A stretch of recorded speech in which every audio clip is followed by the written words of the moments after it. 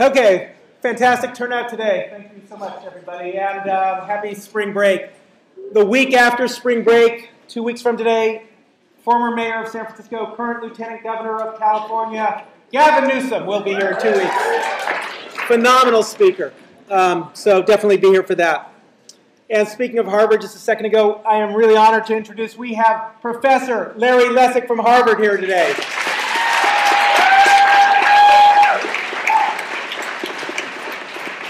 30 years, our first Harvard professor, and to be honest, when I was told we had the opportunity to have a professor from Harvard speak to the class, I said, we have 750 people in here, not 75. The idea of having a Harvard law professor is not what Poli-Sci 179 is all about, and I thought my audience will not appreciate this, so I kind of just dismissed the idea. Then I saw a video of Professor Lessig speaking, and I was blown away by this, and I immediately thought, man, I'd love to enroll in his class or vote for him for president or something like that. Just tremendous, and you're in for a real great experience today. He is currently the director of the Edmund Safra Center for Ethics at Harvard. And, okay. And teaches at the Harvard Law School. Prior to teaching at Harvard, you know, the last couple of weeks we've had Stanford graduates at our class, which you've been so happy to have. He did not go to Stanford, but he taught at Stanford Law School. How about that? So, but he's at Harvard now, and he taught at University of Chicago also. And at Stanford, he founded the Center for Internet and Society. He's a graduate of Penn. Any Penn fans out there? You? He received a master's over at Cambridge. In England, those of you, and then received his JD at Yale, and now he's at Harvard. Please welcome Professor Larry Lessig.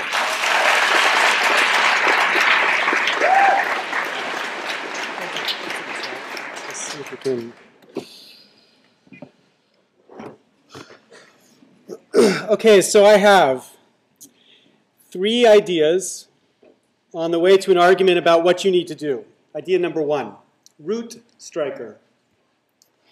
So in 1846, 3,076 miles if you walk from here, in Walden Pond, Massachusetts, this man, Henry David Thoreau, wrote this: "There are 1,000 hacking at the branches of evil to one who is striking at the root." Root striker. That's the first idea. Number 2, independence. So Americans, when they think about independence, are likely to think about 1776, independence from the British. That was a great idea, I grant you that, but that's not the independence I'm talking about here. I want you to think about the independence that most Americans were thinking about around 1786, when most thinking Americans began to recognize that America was a failure. That a certain lack of independence, a kind of improper dependence, had grown up in the state governments across the country.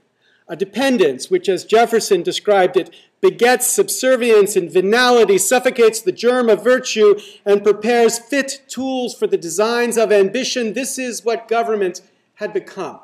And what they sought were non-dependent, independent governments that could give the right answer for the right reason. Their common aim were institutions or constitutions against improper dependence. But what it means to be against improper dependence is to be for a proper dependence. So think, for example, about what we mean by an independent judiciary. What we don't mean by an independent judiciary is a judiciary that does whatever the hell it wants. That's not the ideal of independence. What independent judiciary means is a judiciary which is dependent upon the law. Not dependent upon politics, not dependent upon money, but dependent upon the law, guided by the law, by a proper dependence upon the law. That's what independence means here and elsewhere. That's idea 2. Here's idea 3. Think about trust. I want you to see the way trust is a function of independence. It's a function of the right kind of dependence. So think, for example, about this chemical. I'm sure the chem majors here know what this is, right? Bisphenol A, otherwise known as BPA. A chemical that's in most of the plastic that most of us touch all the time, consuming our bodies with its effects, which some people say is unsafe, but many people wonder whether it is in fact safe. Most of us are sure it's safe. I mean, how could the government ever allow such an unsafe chemical in our environment, right? So most of us are confident we must be living with a safe chemical everywhere around us, but in fact, the research here is contested, and contested in a particularly interesting way. If you distinguish between industry-funded studies of BPA and independently funded studies of BPA, and between studies that find harm and studies that find no harm, the pattern is disturbing. All of the industry-funded studies find no harm, while the vast majority of independently funded studies find harm. Whatever your view of BPA was, you are now less sure about its safety than you were before. Or think about cell phones, right? Are cell phones safe? These microwave emitting devices you put within an inch of your brain. 70% of you think, of course they're safe. You're like smokers in the 1960s. How else could they be anything but safe? We couldn't live life without a cell phone. Therefore, they are safe. But here again, the research is contested, and contested in a way which should trouble you if you're concerned about your brain. The vast majority of independently funded studies find a biologic effect from this microwave radiation near your brain, and the vast majority of industry-funded studies don't. Whatever your view was before, now you are less sure than you were before. The point is that the confidence that you have in these products or chemicals is affected by the presence of money in the relationship between the studies and their results. And we've studied this more generally. We took a random sample of normal people, well, Harvard undergrads, but okay, they're sort of normal people, and we had them evaluate a series of vignettes where all that differed was whether the underlying actor was affected or could be affected by a financial interest, and what we found was the mere suggestion of a financial interest significantly influenced the participants' trust and confidence for the worse. The point is not that money is a problem. The point is that money in the wrong place creates the problem. And the lesson here is that to maintain confidence, to maintain trust in an institution like science or government, we must secure independence for that institution, which means to secure the proper dependence for that institution. That's the third idea. Here's the argument. Think about trust in this institution, Congress, where the lack of trust is profound. Latest Gallup poll found that 11% of the American public has confidence in Congress. Right? 11%. There were more people who believed in the British Crown at the time of the Revolution than who believe in our Congress today. So why is it people have no confidence in their Congress? Well, I'm going to engage a little bit of brainwashing here to get you to think about this in a particular way. So I'm going to go through some examples to bring you to the view I think you need to hold here. Let's start with copyright. I spent many years as a copyright activist. I began on October 27th, 1998, when Congress enacted a statute in honor of this great American Sonny Bono, the Sonny Bono Copyright Term Extension Act. A statute which extended the term of existing copyrights by 20 years. Now, the question Congress was supposed to be thinking about when they extended the term of existing copyrights was whether that advanced the public good, right? Copyrights are for the purpose of creating incentives to produce something new. The one thing we know about incentives is that they are prospective. Except on Star Trek, there is no way to create incentives in the past. Not even the United States Congress can get George Gershwin to produce anything more. So obviously it could produce no new incentives to create 20 more years of copyright protection for existing works. So when we challenged this statute in the Supreme Court and got a bunch of economists to sign a brief questioning the underlying policy choice made by Congress, this liberal economist, oh wait, I'm sorry, this is the right-wing Nobel Prize-winning economist Milton Friedman, said he would only sign the brief if the word no-brainer was in it somewhere. So obvious was it that you couldn't advance the public good by extending the term of existing copyrights. But obviously there were no brains in this place when the statute unanimously passed the United States Congress. What there was in that place was more than $6 million in contributions from the Disney Corporation to pass what is otherwise known as the Mickey Mouse Protection Act. Example number one. Example number two. This is a picture of a 12-year-old boy. It's a picture of kind of obesity epidemic that is spreading across the United States. Since 1980, 3 times the number of children are obese than were in 1980. Now, children over the age of 2, 1/3 are technically obese. This epidemic has costs. One of the more troubling costs is a rise in type 2 diabetes. Kind of diabetes that used to affect only old people. Now, in some areas, 1/2 of the new cases are cases from kids. $147 billion annually in direct care costs because of this obesity epidemic. Why do we have it? Well, some people think it's related to what we eat. Plausible enough, right? There's a consensus that we eat too much of this stuff, not enough of this stuff. Or actually not technically sugar. We eat too much of this, high fructose corn syrup. 40% of the products in supermarkets, not in Berkeley, but in other places in the world, 40% of the products have high fructose corn syrup in it. And that leads people to ask, well, why is this sweetener, which 30 years ago literally no one consumed, now 40% of sweeteners in our supermarket? Well, the answer has something to do with price. Sugar is expensive relative to corn. That leads people who are enamored of markets to say, well, if the market says so, then that's what we've got to accept. The market puts high-valued resources where they are most valued, and that's the choice that we must, as policymakers, follow. But it's not quite so simple when sugar and corn. Sugar is expensive in the United States because we have imposed tariffs on sugar imports.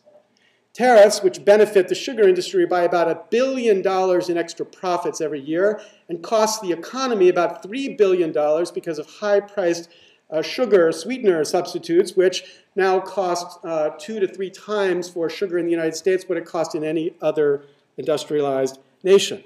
And corn in the United States is so cheap because it's subsidized. $74 billion in subsidies in the last 15 years, leading some economists to say the cost of producing corn is actually negative. So you take these two facts about subsidies and tariffs and add them together, and you get a radical shift in the cost of food. So since between 1997 and 2003, the cost of vegetables went up by 17%. Cost of the Big Mac went down by 5.4%. Cost of a bottle of Coke went down by 35%. And that shift in costs also leads to a radical shift in how foods get made. I'm sure many of you saw this film, Food, Inc., which tells the story about how because corn is so cheap, it's cheaper to feed cattle corn than to allow them graze on grass, making factory farms profitable. Of course, not quite so profitable for the poor cows, whose stomachs don't digest corn properly. So the only way to feed corn to cows is to also feed them tons of antibiotics to kill off the bacteria that gets filtered through their system, thereby filtering through this antibiotic system an extraordinary number of plentiful and antibiotic-resistant bacteria. And if this were a film, we'd now cut to a story of a 3-year-old who ate a hamburger and then died from E. coli poisoning. All of this because corn is so cheap and sugar is so dear.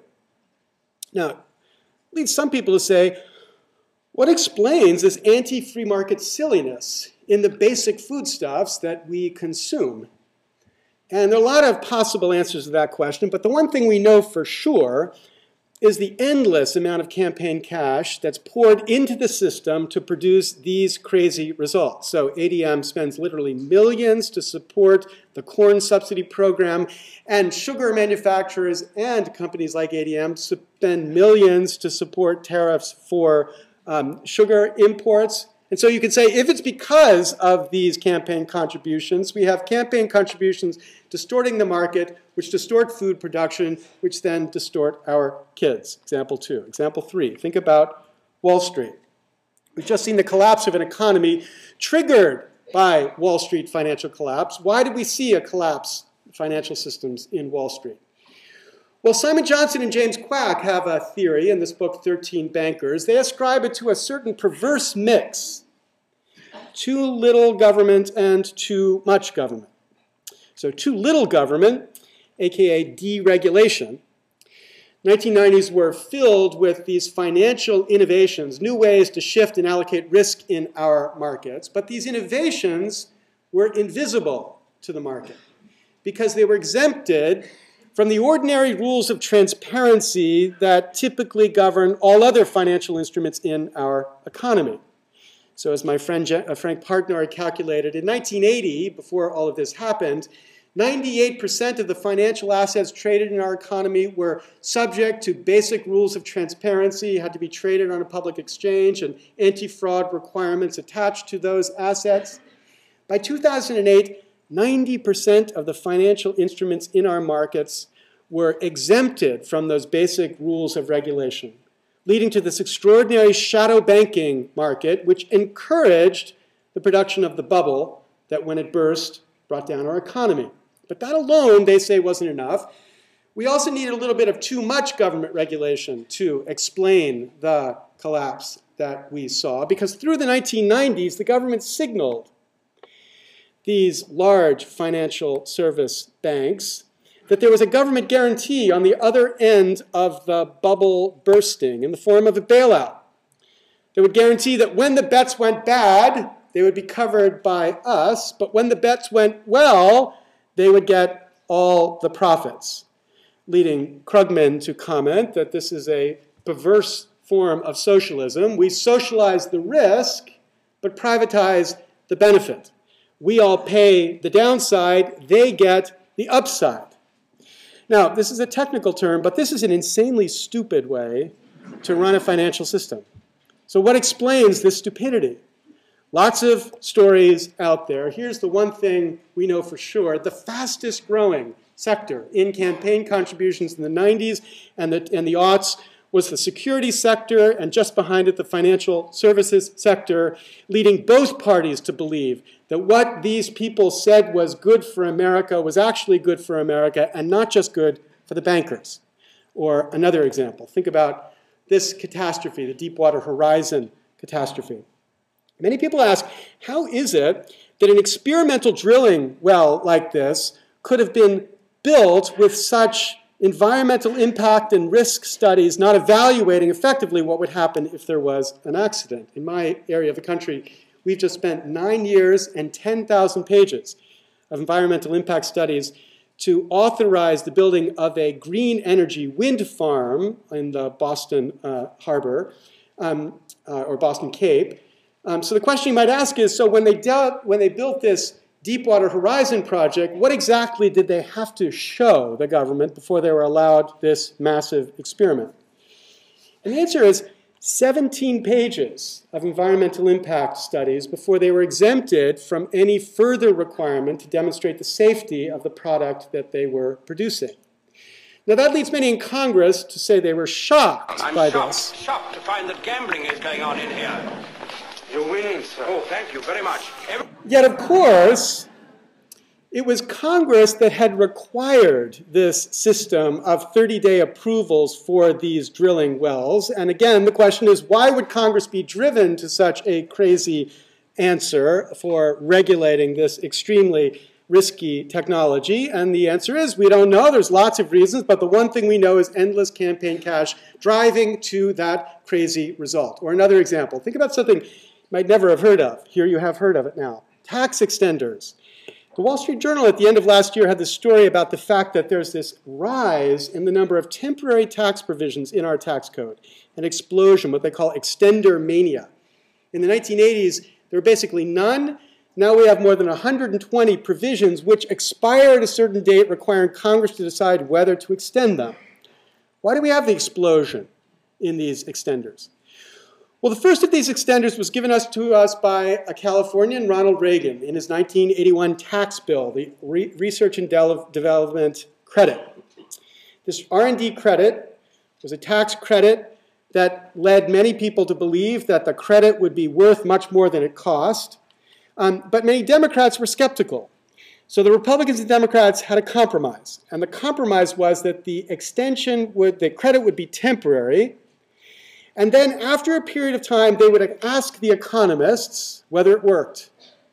And the economists, both Republican economists and Democratic economists, were unanimous in their view that this credit worked. It was one of the smartest things ever inserted into the tax code. It created an incentive to produce research and development that otherwise would not have been produced.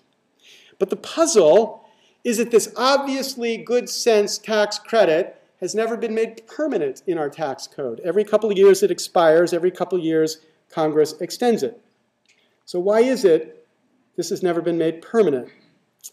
Well, as this Professor Rebecca Kaisar wrote in the Georgia Law Review, the simplest way to understand it is to see these extenders as a kind of ATM for congressional campaigns. Because what happens is, as the extension or the credit is about to expire, members have somebody to call and say, you know, we're going to need a lot of support if we're going to get this credit extended. And so people with millions of dollars on the line are willing to spend a tiny slice of those millions of dollars to help fund the lobbyists and the campaigns that promise to extend it. As she quotes one lobbyist, with the extenders, you know, you always have someone who will help pay the mortgage. You go to the client, you tell them you're going to fight like hell for a permanent extension, but tell them it's a real long shot and we'll be lucky to get just a 6-month extension. Then you go to the Hill, strike a deal for a 1-year extension. In the end, your client thinks you're a hero and they sign you on for another year. So the lobbyists win and the campaigns win, because those who are about to lose the extension spend the value of the extension, logically up to the value of the extension, to help fund candidates who would extend once again. Or think finally about the health care reform, right? Barack went to Washington and promised to change the way Washington works. And there were some who suggested that after he passed health care, he had in fact succeeded in changing the way Washington works. Ezra Klein wrote this article titled "Twilight of the Interest Groups." As he said, the Obama administration succeeded at neutralizing every single industry. Now, my view of the same history is it's not quite that simple. My view is closer to Glenn Greenwald. Here's what he wrote. If by neutralizing, Ezra means bribing and accommodating them to such an extreme degree that they ended up affirmatively supporting a bill that lavishes them with massive benefits, then he's absolutely right. But being able to force the government to bribe and accommodate you is not a reflection of your powerlessness. Quite the opposite. The way this bill has been shaped is the ultimate expression and bolstering of how Washington has long worked. One can find reasonable excuses for why it had to be done that way, but one cannot reasonably deny that it was.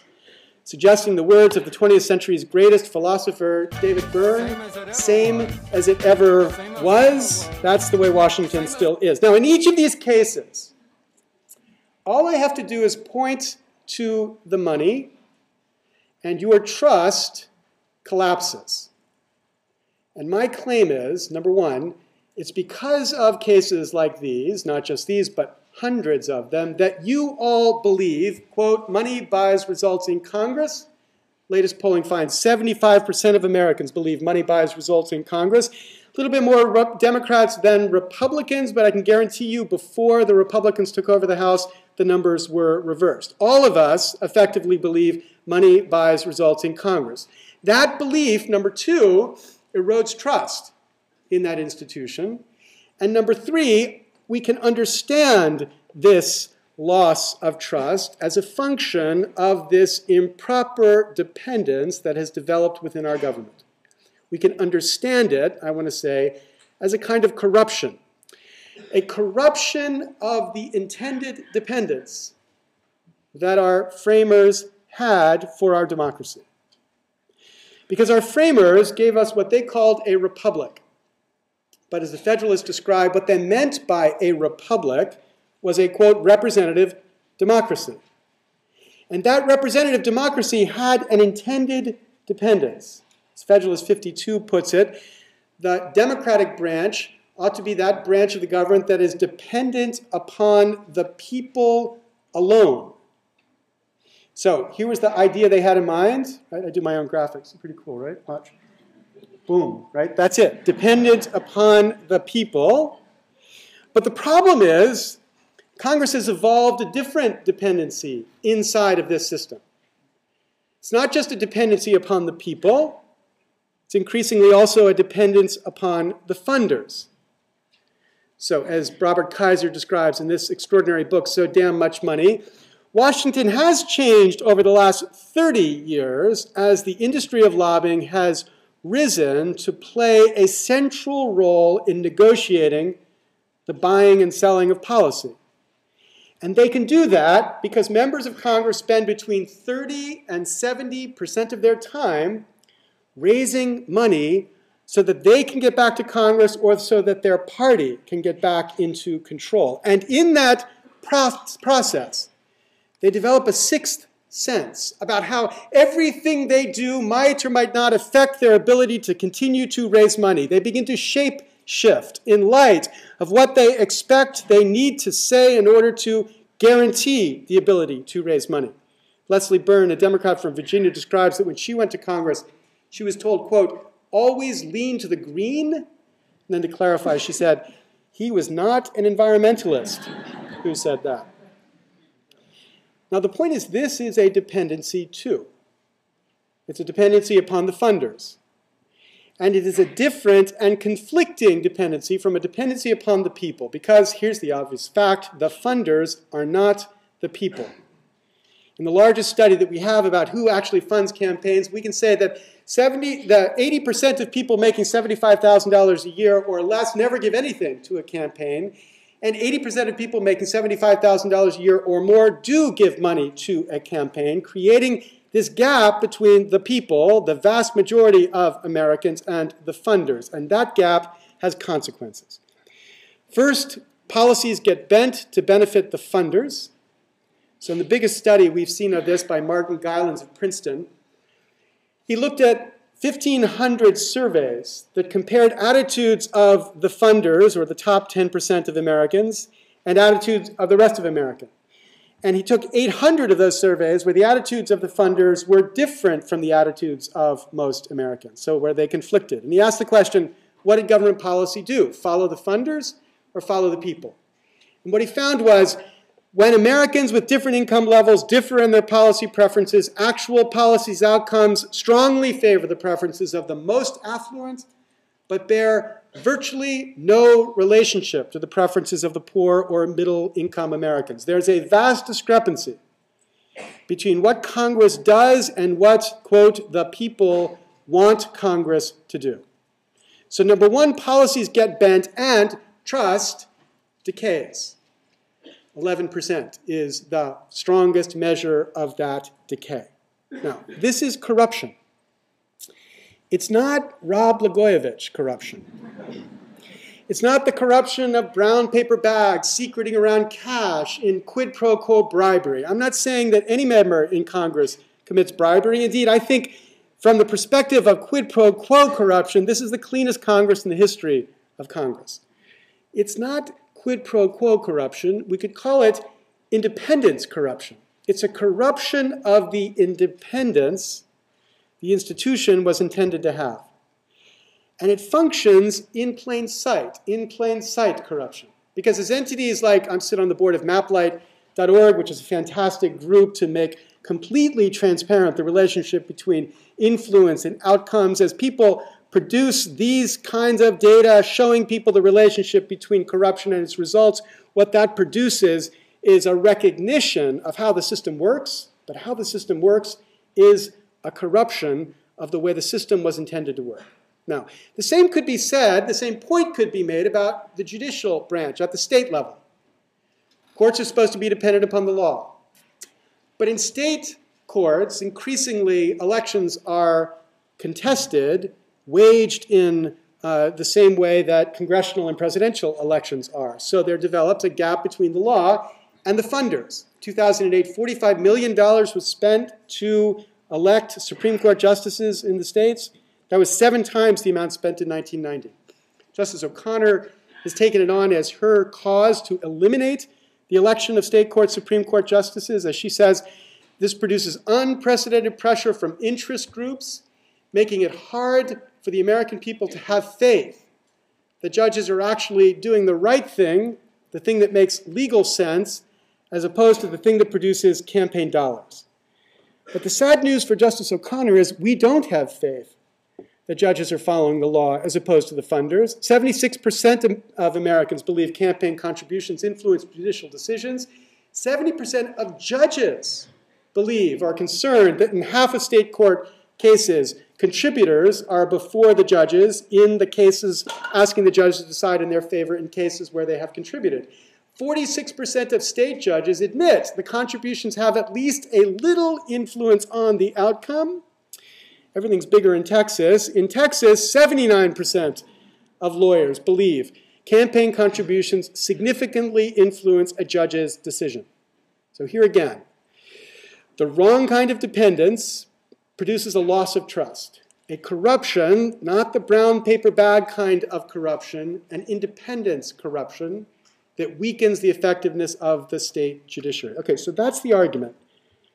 You'd summarize it. We have a corruption, I say, not brown paper bag corruption, but independence corruption. Independence corruption produced by an institution with the wrong dependency, a dependency not just on the people alone, but upon the funders. This functions in plain sight. It's decent people who engage in this kind of corruption, leading other decent people to ask, how could we fight it? So here's what we should do. In my view, the solution to this problem is to fix the dependency, to make the funders the same as the people. So there's no gap between the funders and the people. So the idea that red state Arizona or red and blue state Maine or blue state Connecticut has adopted to fund their elections through small dollar contributions only would be the kind of system that made it so there is no gap between the people and the funders. Now, I have my own vision of the Promised Land. There's a picture of the Promised Land, so I'm going to tell you about the picture I have in my head of the Promised Land for this type of system. We could call it the Grant and Franklin Project. Here's the way it works. First, you have to assume something true, so it's easy to assume. Every single voter produces at least $50 of revenue to the United States Treasury. Not necessarily through income tax, but through gas tax or through cigarette tax or any of the other taxes you pay, you at least produce $50 to the US Treasury. Okay, so take the first $50 everybody produces to the US Treasury and set it up in a democracy voucher. A voucher that the voter is allowed to allocate however he wants, but only allocate to candidates who promise to take only the voucher and Ben Franklin's, meaning you can also take contributions from citizens up to $100. So you fund your campaign either through vouchers or vouchers plus contributions capped at $100 from any citizen. And if a citizen or a voter doesn't allocate their voucher, then the money goes to the parties. It's a big hole in this theory, because this plan, because there's no independent party, and in some states, most people are independent. We have to figure out how to solve that problem. But the point is, the parties get the money as the voter is registered, and that produces support to the parties and also support for small dollar funding. Now, the point is, if this were how elections were funded, $50 a voter is $6 billion. In 2008, the total amount raised and spent in congressional elections was $1.4 billion. So more than 3 times the total amount spent in 2008 would now be available in congressional elections. And imagine if just 80% of candidates opted into taking vouchers plus $100 in maximum contributions. The point is, if 80% took small dollars only, it would be possible to believe, as we all desperately want to believe, that when Congress did something stupid, which of course they will, but when they did something stupid, either you'd think it's because there are too many Republicans or because there are too many Democrats, but you wouldn't think it's because of the money. That system would make trust in their decision possible because the integrity had been restored to the decision, a democratic integrity, because the right dependence had been reasserted, the independence of the institution had been achieved. That's the Grant and Franklin's project. Now that's the promised land. Promised land is far away from here. So the question is, how do we get there? And I want to end by giving you 3 things you need to do. Number 1, you all have to become root strikers. You have to begin to be people who identify the connection between whatever the thing is you want to complain about and this underlying root cause. And when you've become a root striker, then number 2, you need to teach others about this underlying cause. Because the thing everyone needs to recognize on the right and the left is we get nothing here until we get this. We get none of the changes that we want on the left or on the right, either of them, until we get this. The Obama administration is the story of change on the left being blocked by this system. And when you think about the tax extender story that I told you, and you listen to the Republicans talking about a future of simpler, smaller taxes, you can recognize it's impossible to get smaller, simpler taxes or smaller government in a system where the policymakers depend upon complexity and large government to raise the money they need to get back into office. Okay, so become a root striker, teach others, and number 3, maybe the most important, you got to wear Keds. So I'm wearing Keds. Look, see? They're cool. They're comfortable. So why do you have to wear Keds? Well, here's the reason. Keds is made by Stride-Rite. Stride-Rite was made by Arnold Hyatt. Arnold's a very shy guy. This is the biggest picture I could find of him on the internet. A tiny little picture. He's from Massachusetts. Arnold's a loyal Democrat, wealthy man who in 1996 was the 2nd largest contributor to the Democratic Party. So in 1997, President Bill Clinton decided he would invite the top 30 fat cats to a dinner at the Mayflower Hotel so these fat cats could tell the president what the president should do in the last years of his administration. This is before the Lewinsky crisis, so they thought there was something he could actually achieve in those last years of his administration. So everybody got up and spoke, and Arnold was the last one to speak, and we don't have any pictures of this, but I kind of picture it like this. Arnold stands up to speak to the president. And he says to the president, "Mr. President, I know you're an admirer of Franklin Delano Roosevelt. So I want you to put yourself in Roosevelt's shoes in 1939, when Roosevelt reluctantly came to recognize that he needed to, quote, convince a reluctant nation to wage a war to save democracy. Because Arnold said to the president, you too, Mr. President, you too must convince a reluctant nation to wage a war to save democracy. Not a war against fascists, a war against fat cats, people like us, people who think that merely because they are wealthy, they are entitled to direct public policy, people who think that merely because they've been successful in the market, politicians have to listen to them, have to answer their phone calls, have to have them to dinner at the White House or the Mayflower Hotel. People who have destroyed democracy by separating Congress and the president from the people so that they focus on the funders. Now you can imagine in this room filled with fat cats and the president, after Arnold was finished, there was a little bit of silence as people tried to figure out what to say next. The only published account we have of this evening reports that the president's response, quote, effectively slashed Hyatt to pieces, humiliating him in front of the group. Now, my view is 15 years later, we need to recognize that it was Arnold Hyatt who was right and the president who was wrong, that we do need to convince a reluctant nation to wage a war to save democracy. But where Arnold was wrong was in his belief that it was going to be politicians who wage this war. It's not politicians who will wage this war effectively. It's citizens, it's us, it's root strikers, it's you. When Ben Franklin walked out of the Constitutional Convention, he was stopped on the street in Philadelphia by a woman who said to him, "Mr. Franklin, what have you wrought?" Franklin said, "It is a republic if you can keep it." A republic, a representative democracy, a government dependent upon the people alone. We have lost that republic. You need to join us, to help us, to get it back. Thank you very much.